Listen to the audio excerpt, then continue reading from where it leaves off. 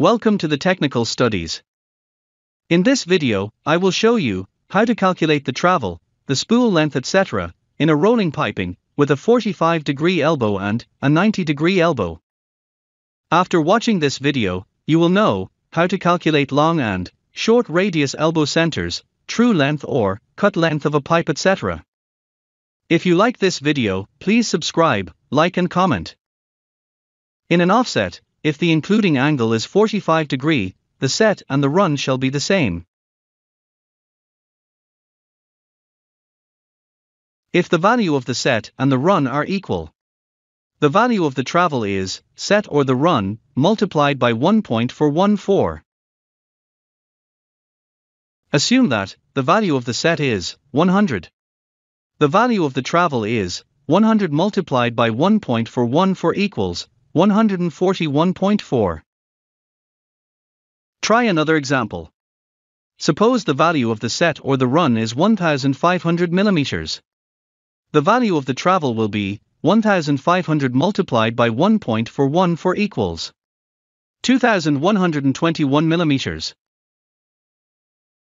To calculate the true length or the cut length, we need to know the travel length, the diameter of the pipe, the joint gap, and the elbow center.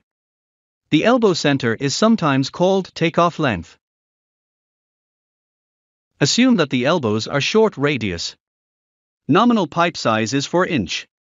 The travel length is 1500 millimeters. The joint gap is 3 millimeters. Calculate the true length of the spool. To calculate the elbow center of a 90-degree short radius elbow, multiply the nominal pipe size by 25.4. The answer is 101.6 millimeters. To calculate the elbow center of a 45-degree short radius elbow, multiply the nominal pipe size by 10.52. The answer is 42.1 millimeters. To calculate the true length of the pipe, subtract 2 weld gaps plus both elbow centers from the travel length. The true length of the pipe is 1350.3 millimeters. Assume that the elbows are long radius. Calculate the true length of the pipe. The elbow center is the nominal pipe size multiplied by 38.1. So, the elbow center of the 90-degree elbow is 152.4 millimeters.